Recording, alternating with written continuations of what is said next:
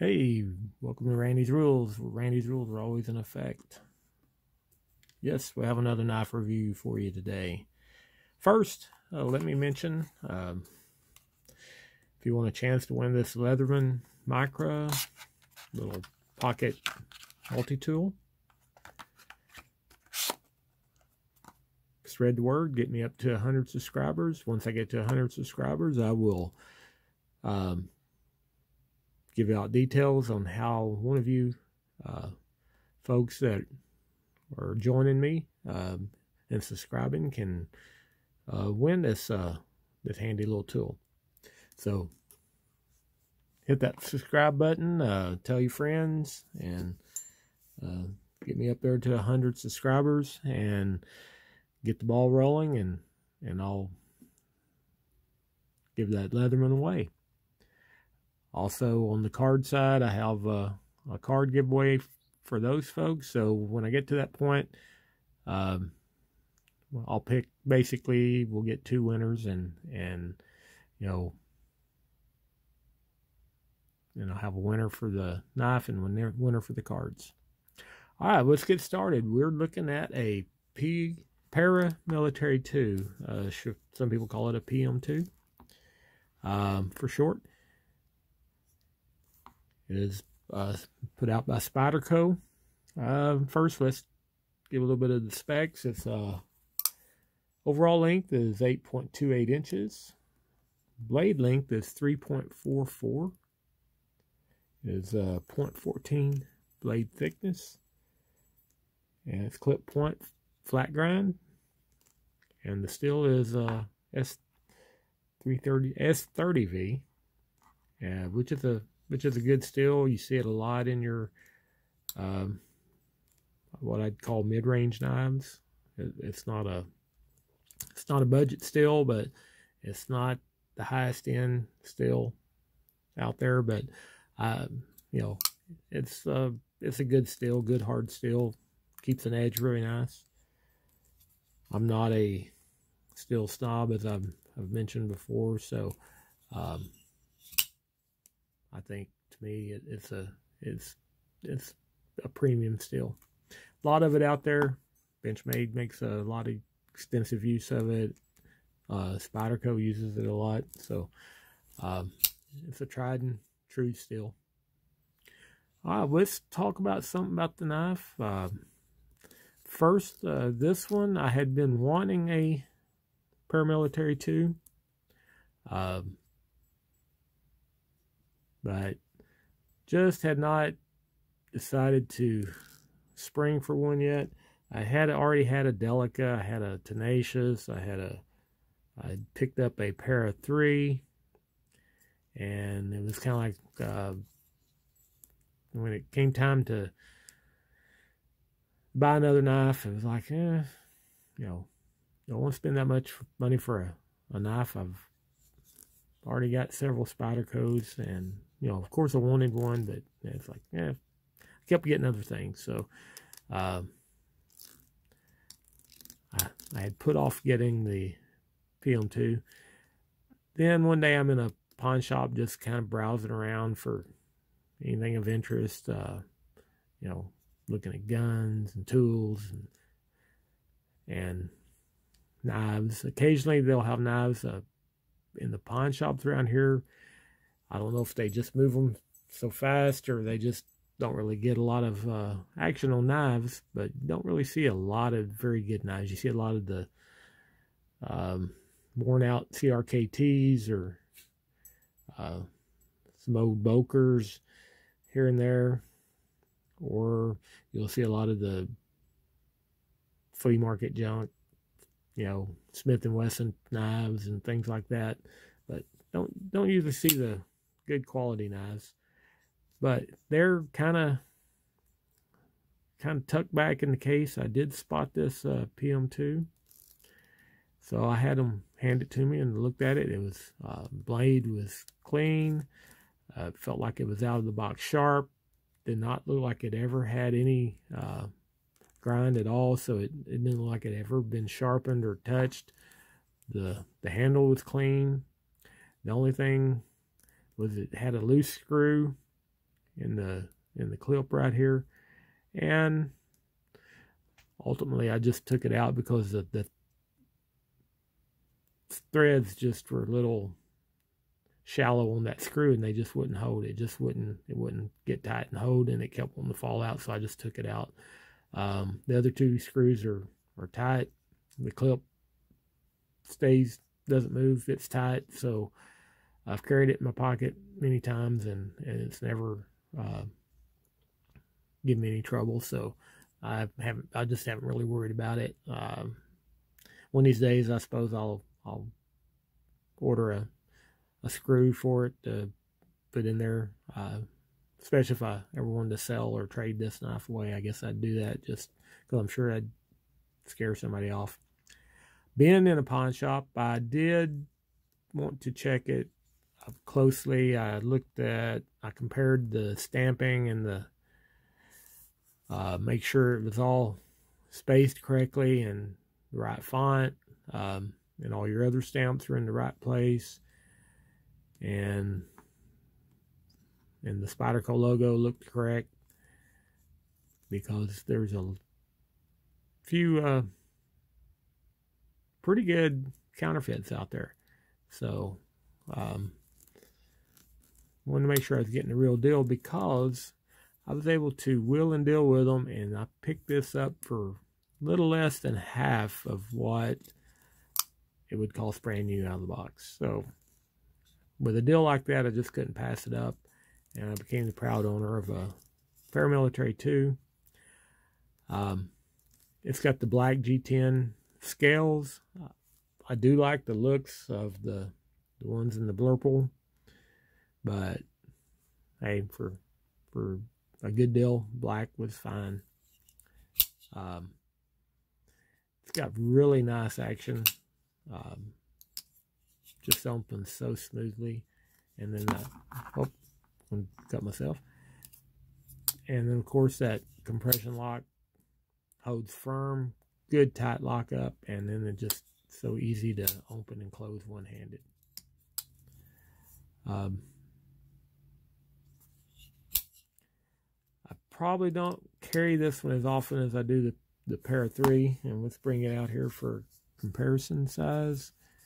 They're about the same top to bottom, so they, you kind of, as far as feel like they take up about as much real estate in your pocket. But that extra about 3/4 of an inch in length, I do notice. So if I'm wearing deeper pocket pants or something like that, I will grab that one. Otherwise, I'm most of the time I'm grabbing the Para 3 when I'm in the Spyderco mood. Now I've got, my mood changes, and I'll carry a knife for a month or two and then start carrying a different one, which that familiarizes me with all my knives. And also, when it comes time to talk about them, I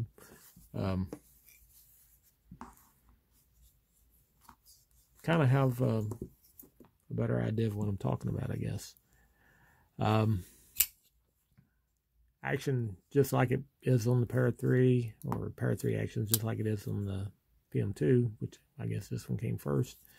I have not,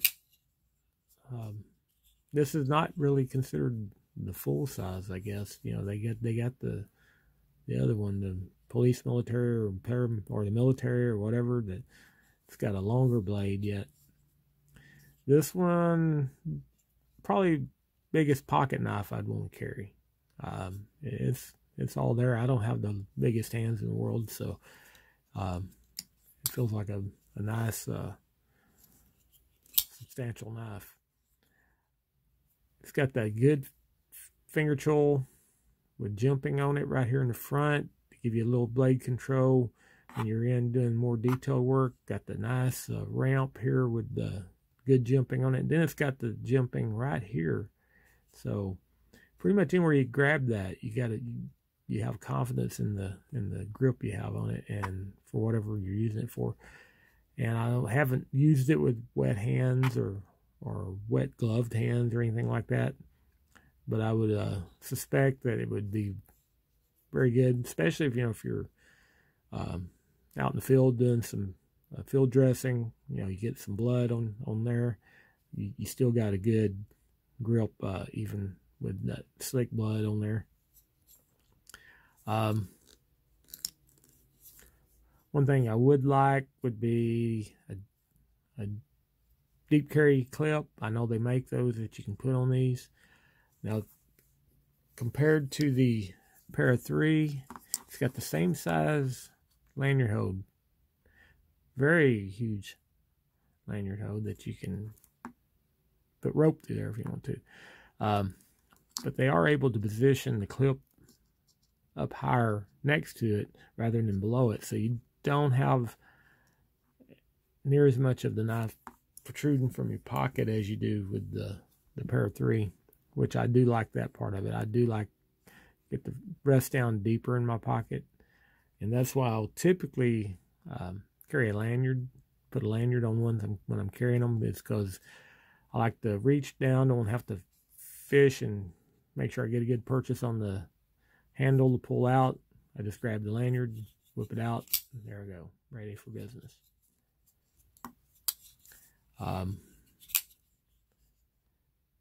This one's got good utilitarian use as far as any daily things you need to use it for.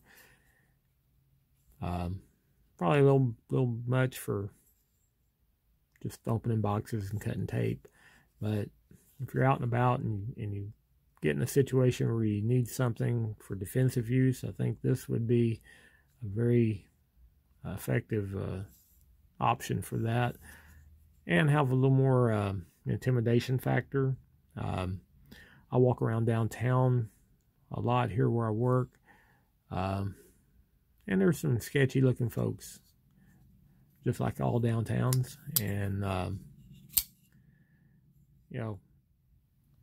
they tend to get a little aggressive, and they're asking for things. I typically don't even have to reach down and put my hand on a knife. I don't get too scared. I'm a big enough guy that most people, I think, want to probably try to avoid a physical confrontation, but if I do need a little equalizer and somebody's being a little too aggressive, I think this would be a nice equalizer to pull out and hopefully just make them decide that they don't want to bother you no more. Wouldn't want to have to actually use it on anybody. What else? Well, like all Spydercos, I did not at first like the looks of them. I shied away from them for a long time because that just non-conventional giant spider hole they have. But once you sit down and you've just sat and watching a good ball game or a good war movie or something like that, and you just get you to fidgety fingers, and you can grab your Spyderco and you just sit there and just flick it all day long. And I've come to love the spider hole and how easy it makes to operate the knife. You can pretty much, whatever your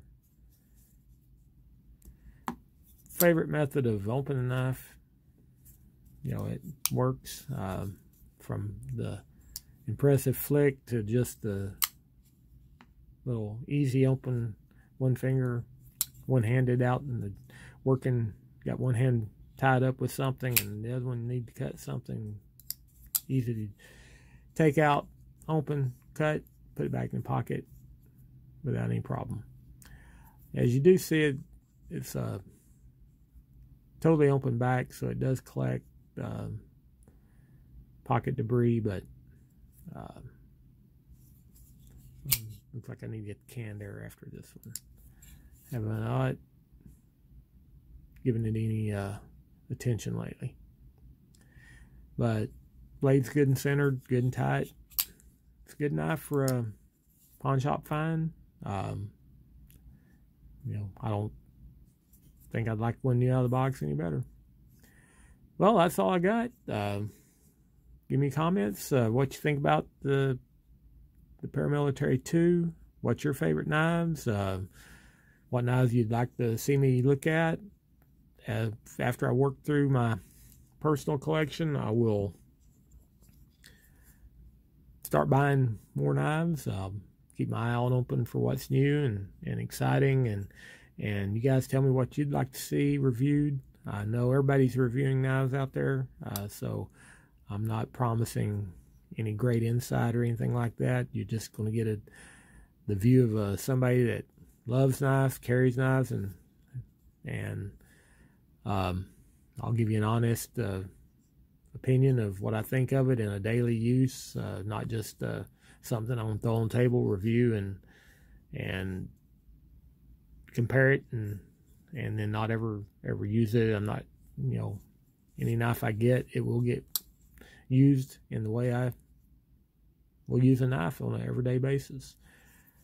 Okay, well, be sure and hit that like and subscribe button. Keep watching and keep tabs on my sub levels, because once I get to 100 subs, I will do the first giveaway. And then there'll be giveaways all along the way as I hit different milestones. And of course, as milestones get higher, giveaways will get better. All right, that's all I got. See you guys next time.